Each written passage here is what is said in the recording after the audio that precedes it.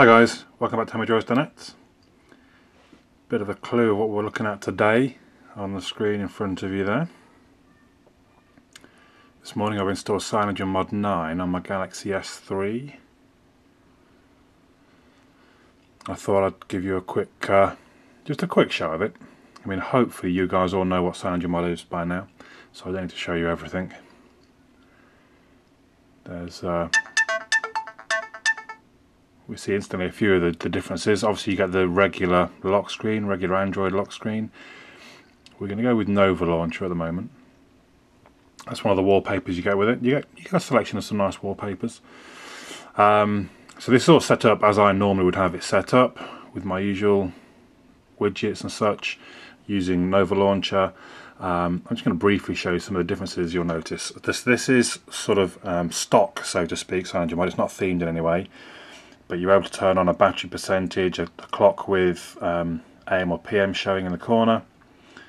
One of the settings you get is for the notification bar, and if you can read that there, it's got a little number 8 over the top of, there we go, of the email icon. So there's 4 new messages, but there's 8 emails in total, so 8's what shows on the...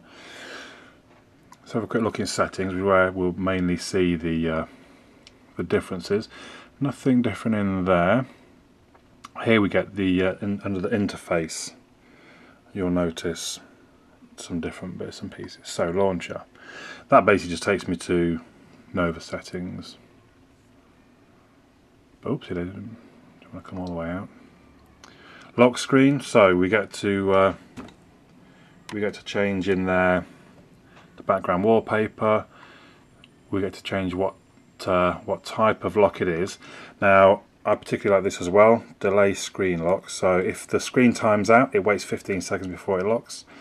If I've turned the phone off, it waits 30 seconds. You can change that, so you could have, if the screen times out, there's a delay, and if you lock it, no, that's when I want it to lock instantly, sort of thing. So I turn it off now, we wait a little while, turn it back on, and it's not locked. You get to have weather on the lock screen, some own information, calendar. Then also you get to change what apps you can use to unlock. So if I go up, let's change that to Gmail. Oh, sorry, we're in the applications.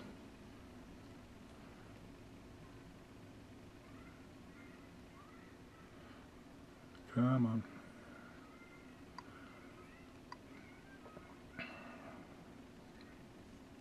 So I save that, and now when I come to unlock, I can go straight into Gmail.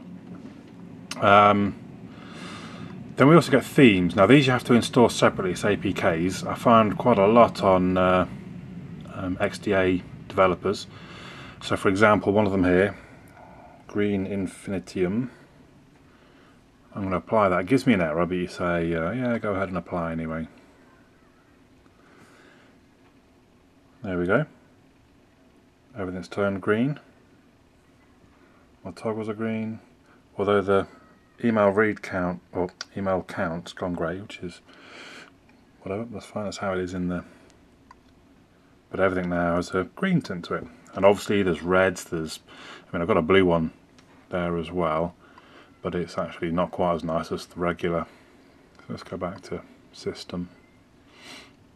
So there were, literally probably 30 or 40 I found in one particular thread, all the different themes you can install as APKs that then appear in the theme picker. Then we get system, so the status bar along the top, that's where you can show and hide the clock, you can change the style of it. Battery status style. Signal status style, so you can actually have it as, oh, interesting. I just broke the... oh, it's back there. So it gives it you a numeric value rather than... Let's change it back there. Don't know why my Wi-Fi has vanished totally. Maybe I'll come back. Anyway. Brightness control, so you can do the old slide the thumb along the top to dim and to brighten. Show notification count, so that's where it's got the little numbered icon in in the icon itself. Notification drawer, hide on change, hide indicator, hide the. So this is all stuff that you will probably have seen before if you already use CyanogenMod. You can select which buttons show. I don't have that many, I just have the 5 there, so Wi-Fi, Bluetooth, GPS, sound and the torch. So the torch, I don't know if you'll be able to see it on the camera.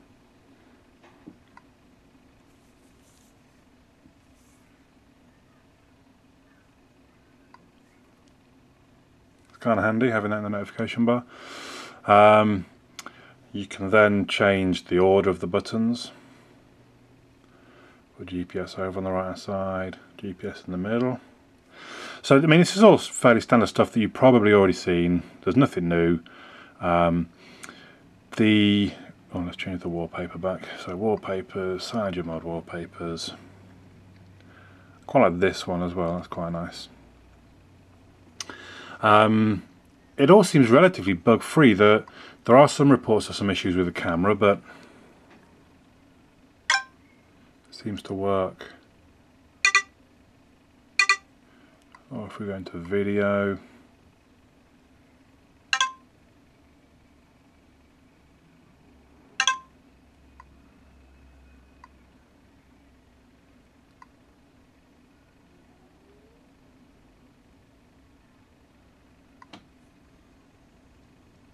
so it all seems to be functional. I've seen some people have had issues with Wi-Fi not working. I mean, mine had been. I was happened to it right there. If you hold down on the thing, it takes you straight to, so that's quite nice. Yeah, I mean, it says it's fully connected. So that's it really. Like I say, just a bit of a quick look around. There's nothing particularly brand new, but just the fact that it's now working quite nicely on the S3. I mean, these are nightly / experimental builds. I'm on the experimental at the minute from 1st of July build, but it looks to me to be good enough to work as a daily. I will stick in the comments. I've only been using it for a few hours. I will stick in the comments if I come across any bugs or anything that don't work. Do check. So when you go to the SIII developers to get it, there is a link showing you sort of known issues, and just always have a look through the thread. They are very sort of precautionary, saying, you know, do read all this, make sure you understand what you're doing. Which, to be honest, I would agree with. Don't be using CyanogenMod and flashing these experimental builds if you're not really too sure, or if you're not prepared that things might go wrong, basically. So make sure you have an Android backup all the time as well. But yeah, I mean, it seems pretty good actually. It's very lightweight compared to proper ROM, well, I say proper ROMs, Samsung-based ROMs, which are sort of over 650 meg. This was 144 meg CyanogenMod. That's how trimmed down they are, and it does seem very slick and very fast. Anyway, there you go. So that's CyanogenMod9 running on the Samsung Galaxy S3 International version i9300. My name's Andy, hemorrdroids.net.